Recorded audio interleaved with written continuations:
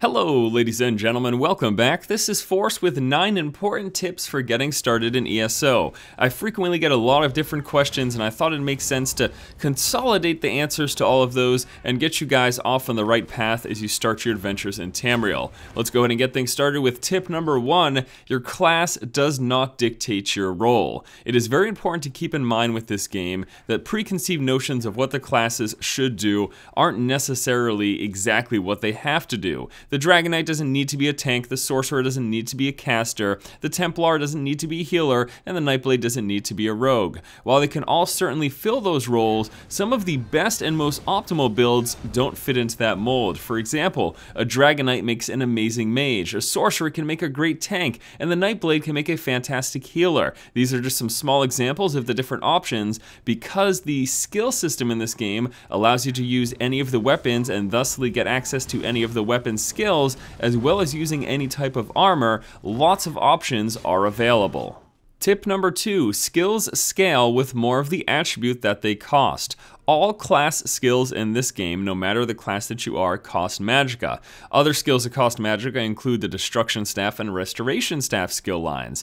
All of those skills, their damage and effectiveness, the white numbers that you see in the text, that will scale up with the more magicka that you have. Whereas the weapon skills, including the two-handed, dual-wielding, one-handed shield, and bow, those all cost stamina, and as such, scale with the more stamina that you have. So when deciding whether or not you should be investing in more magic or stamina, just look at the skills that you're using, and the more you're using of a skill that costs one resource or the other, that is what you should focus on leveling up, putting more points into, because that's going to mean more damage, longer duration, and overall more effectiveness. Tip number 3 is to give yourself options. When you are leveling up, the best way to level your skills is by using them and having them on your bar while you're turning in quest. So while you are going through this leveling process, it is very wise to diversify your skill sets. Take skills from multiple different skill lines so you can level those up and have many options once you reach endgame.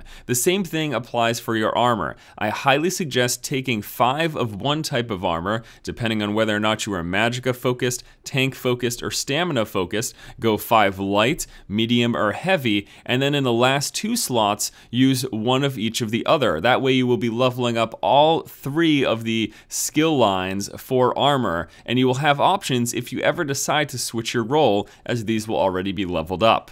Tip number 4 is to get started on your desired crafting profession as soon as possible. There's various things that you can do. I personally would try to pick the crafting profession that allows you to create the most pieces for your character. Specifically, if you anticipate that you'll be using light armor, you probably want to go clothing because that allows you to essentially make 7 pieces, whereas if you wanted to make yourself some staffs, that would only be 1 piece if you selected woodworking. So if you will focus on one that will probably give you the most value. And then with that said, get started early. You like to start investing skill points, specifically the hirelings that will get you resources on a daily basis, and then also the ability to more readily deconstruct and get resources of your desired crafting profession. Always, always, always have research going in all of the crafting professions, woodworking, blacksmithing, as well as clothing, because these will come in handy if you ever decide to pick one of those up later down the road. Tip number 5 is to know what you're looking at. We're going to do a quick overview of the different icons on the map and what they mean. The sword icon is for the Fighters Guild. This symbol is for the Mages Guild. Whenever you see these scales, that is typically a marketplace which will indicate various types of vendors at that location, sometimes crafting stations, such as you can see the woodworking station here. And then when you see the crafting station symbols next to a person's name, that means there's a vendor for that type of station that's available there. That little bag symbol that you see at the bottom here of this list, that is for a bag vendor where you can purchase more inventory space. Whenever you see this blacksmithing table, this little forge thing with a fire behind it, that typically means something crafting related it will be there. As you can see here, we've got the blacksmithing station as well as the clothing station. The little treasure chest symbol is a bank icon, so you can typically find a bank vendor there. The tavern mug will indicate a tavern. Typically food and drink vendors are there, as well as a cooking fire.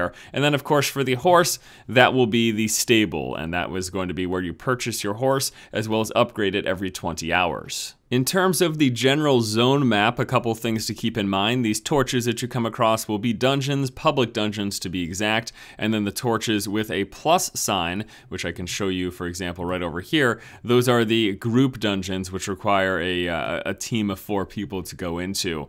Any of the eye locations, those are points of interest. Sometimes there will be crafting stations there. The crafting station specific icons are these ones down here with the hammer and nail crossing as well as a fire behind it. Of course, we've got the way shrine symbols. We also have just general symbols that indicate there's some questing that needs to be done here. The castle, this little archway, the dilapidated tower, the tree, all of these symbols here. This is just a questing area, and you're going to be able to find quests there and complete objectives. The little swirly symbol indicates a dark anchor, which is a mini event, and then the skull and crossbones symbol, those are for the outdoor world bosses.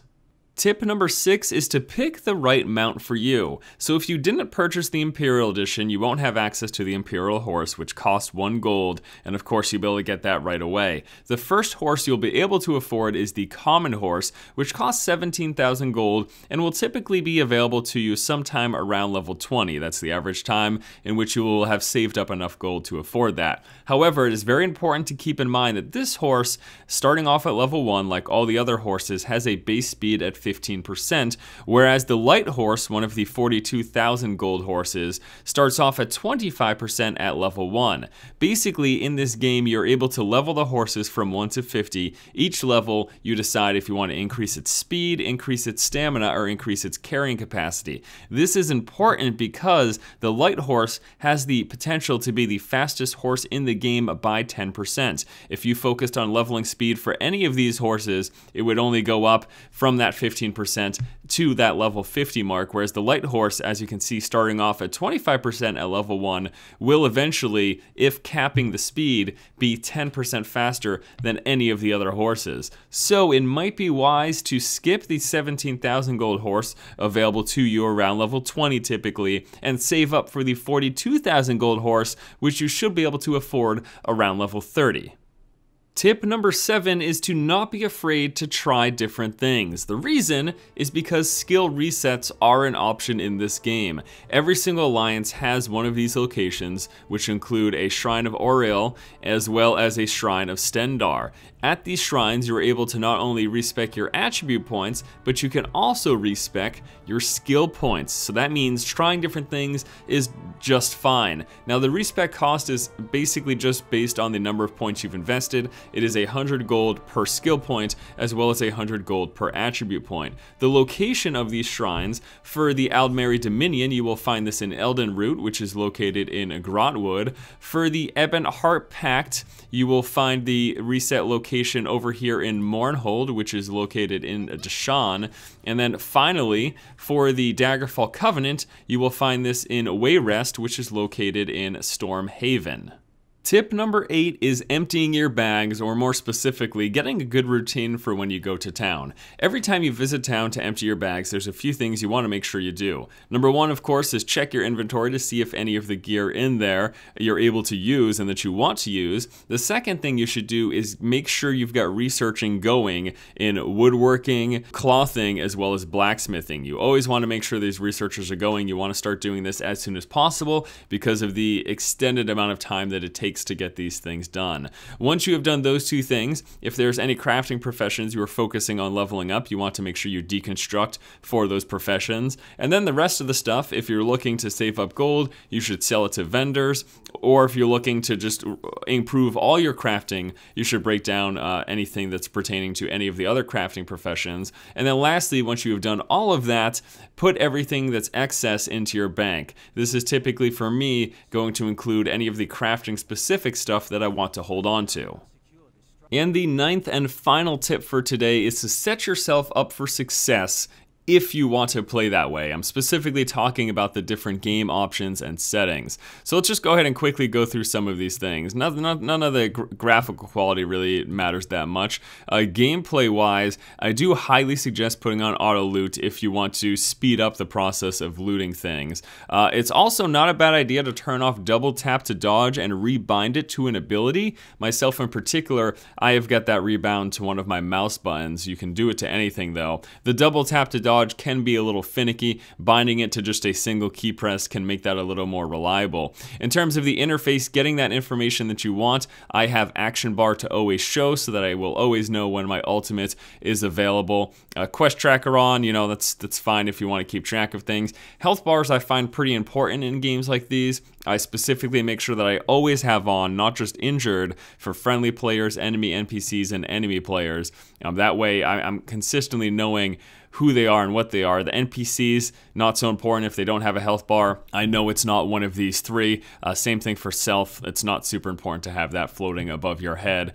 Down over here, they glow. I mean, obviously, if you want that stuff, it might be immersion breaking for some, but it also makes things much more, there's a lot more information for you as the player. I do also have add-ons going. Specifically right now, I'm just using loot drop by pocket. This makes it so that when I auto loot, any loot that I pick up shows in the bottom right hand corner for a few seconds.